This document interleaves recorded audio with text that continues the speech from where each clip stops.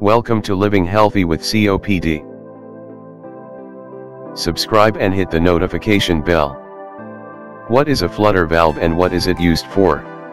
A flutter valve, also known as the Heimlich valve after its inventor, Henry Heimlich, is a one-way valve used in respiratory medicine to prevent air from traveling back along a chest tube. The flutter valve combines high-frequency oscillation and positive expiratory pressure to facilitate the removal of secretions.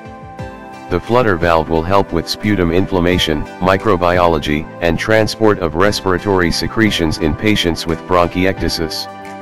The flutter is a small handheld device that is used to remove mucus from the lungs. When exhaling through the mouthpiece, the steel ball inside the flutter moves up and down, causing a vibration inside the lungs. Living Health with COPD. Subscribe for daily video uploads. We have videos for everything COPD.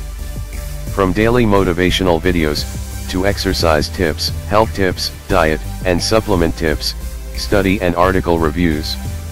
Hit the notification bell so you can be notified of our daily videos. Have a blessed day and be COPD strong.